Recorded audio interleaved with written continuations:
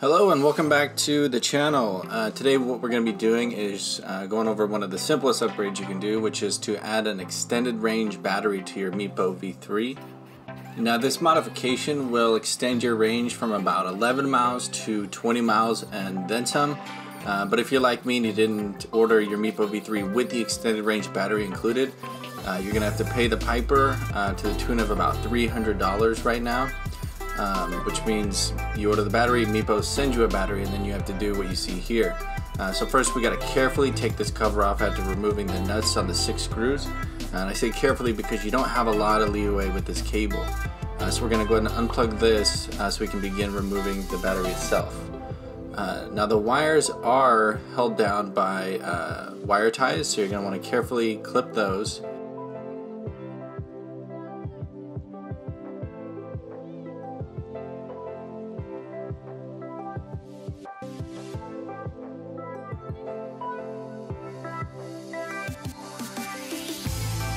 Here we'll go ahead and unplug the lead to the USB port as well as the charge indicator and carefully remove the battery, noting that it is packed in there pretty tight. And here we can see the comparison between the standard range battery and the extended range battery. Damn, boy! Damn, boy! He's thick! Boy! That's a thick ass boy! Damn! And if you're interested in the specs alone, feel free to pause the video here and sort of have a look at all the different metrics and specs here.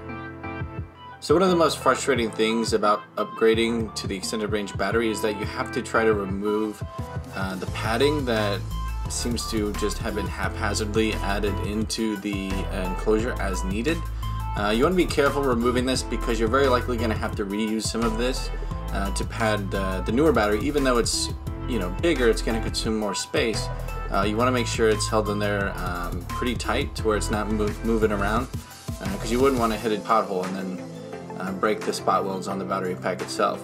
So here I'm just reconnecting the USB port as well as the charge indicator button, and I'm gonna re-secure these cables here because as mentioned, there's not a ton of clearance inside this enclosure, especially with that extended range battery in there.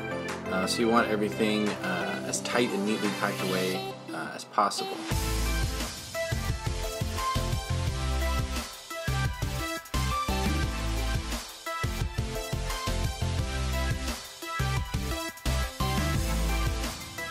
So here we're basically going to undo what we did. We're going to plug the battery pack back in. And here's where it gets a little bit dicey because you have to flip this enclosure over while holding everything inside of it and also try to hide the port connector down there. So it took a few tries and a little bit of finagling, but I was able to get mine re-secured. And while these boards aren't waterproof, you want that enclosure to be as close to the maple deck as possible to try to keep out as much water as possible. So quick spot check before I screw things in. We can see that the battery's reading.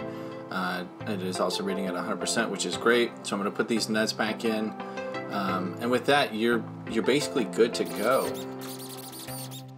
Now, if you're a fan of little electric toys, much like this skateboard, I would say, if you haven't already, go ahead and subscribe to the channel because I did just buy a new little quarantine project in the form of this little Razer MX500. I got a stellar deal on this, and while it does run, it does need a ton of work. So I've gone ahead and purchased upgraded components for the entirety of the system. I'm going to take it down to the studs and rebuild it with a new 2000 watt motor. And I'll definitely be shooting videos of that and publishing those. So if that interests you, go ahead and hit subscribe. Thanks.